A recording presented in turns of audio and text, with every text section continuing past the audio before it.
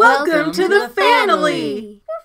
Hey everybody, you have McGann the Fangirl, and I am here today to make a shadow box of my daughter's Cub Scout stuff. I did a very similar one when my son crossed over to what was at the time Boy Scouts and what's now called Scouts BSA, because he also earned the Super Achiever, and I thought that was really worth celebrating. And besides this shadow box, which I did get at Hobby Lobby, I think it's like $25 originally, but I got it half off, so just wait for a good sale. Ooh, that's why I had these face down, because those pins are all scratchy. And then I might use packing tape, I might not. We're just gonna kind of have it off to the side in case we need it. And I've got a decent pair of scissors, some of these little push pins to help keep things in place if we need them. So the first thing I'm gonna do is take this off so I can quit covering this section, because it does say not just the pack number, but when it was established and where it's located, which is information I don't really want to share with the internet. Safety first, everybody. But I do just want to take a minute to show off because I'm really proud of my daughter for earning all these pins.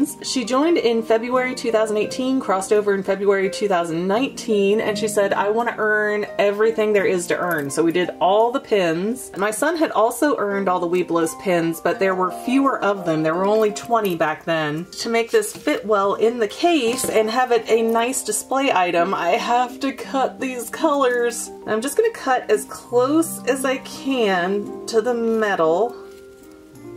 Whew. Uh-oh, we lost one. Uh-oh, we lost two. Okay, we'll put those back on there in a minute. And it is just going to put some bits of whatever this stuff is made of everywhere, so be prepared for that. And now I'm just going to cut over again to try and get all the excess bits so none of them are visible at the end of the project. Unfortunately, when they switched from 20 pins to 27, they did not make these colors any bigger, and they need another flap for those because it's just not enough space. Okay, took a time out for a minute so I could kind of repin the pins to make them fit a little bit better. They are still in order of how she earned them, so I tried to keep them that way the best I could. But let me scoot all this out of the way for now so that we can start working in our Green Tree Gallery brand shadow box. This one is 19 by 7 inches. They do have various sizes. You'll just have to figure out what you need. It was originally $23.99, but I had a half off coupon, so there are totally ways to get that a good bit cheaper. There we go. Now I'm gonna move the glass part out of the way and just work with the mat, which has this kind of spongy backing that's great for putting stick pins. And it came with 4, so we're gonna reuse these as much as we can. And now we're just gonna work on getting our layout back how we wanted it. She did get the Arrow of Light, which I would have put under here, except she can wear it on her Scouts BSA uniform pretty much until she's 18, so I'm not gonna take that off. And also, where these are kind of frayed at the top, you could either try to super glue the top of it together so that it's more firm and it's not going to come undone anymore, or you could always try to take a lighter and sort of singe the edges so that they melt together. And any younger viewers, please remember that you have to have an adult help you do this. This is not always a safe crafting project for you to do by yourself. Okay, we're just not going to really push anything in yet because we want to make sure we get our spacing just right. We'll put you at the end, and we've got our 27 patch and the flaming narwhals emblem. I actually have a little bit more room than I expected to have, so I can either space these out or I can put in her Arrow of Light card just so people can kind of see, oh, she did get it. I think I might go for the second option. Oh, you know what I can do? I didn't realize I could do this until just now. If you have a way that you can safely pop this up, you can take these little plastic guards off. Hopefully you can see what I'm doing, but there's just little plastic pieces that's holding the... oh gosh.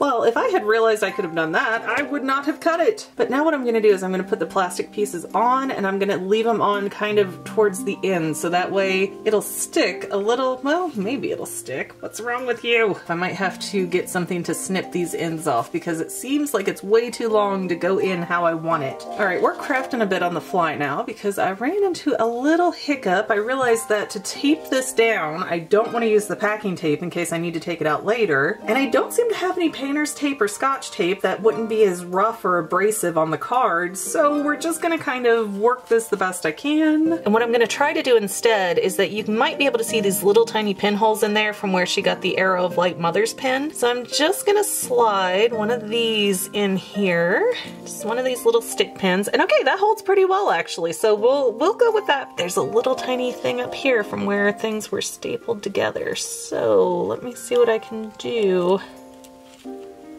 Doop-a-doop. It's not perfect, but it'll hold for now. Next, I'm going to be using the stick pins to get down everything else that I can.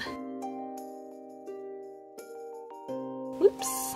Trying to keep those pins looking nice in here. And I do really favor the stick pins for this because you never know what you might have to take out later for some reason. Ooh, that's starting to fray like crazy, so good thing we're not really going to touch this after we close it off. And for these patches that have the pocket piece, I don't really want that getting in the way, so I'm just going to fold it down and kind of pin through it if I can. That should at least hold most of that down for me. Maybe not. Maybe the better solution would be to slip this up here so that it doesn't pop the badge up so much.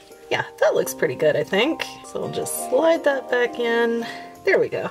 That looks decent. This one's pretty thick. I can feel myself scratching the back of the board. So for this one, I've tried moving these little clear circles all the way towards the front so that maybe it'll go in far enough to stay, but not quite right. But it's all right. Hey, crafting isn't about being perfect. It's about enjoying what you're doing. And I will probably go back through and take a picture of the finished project just so you guys can see how it all turned out when I was finally done.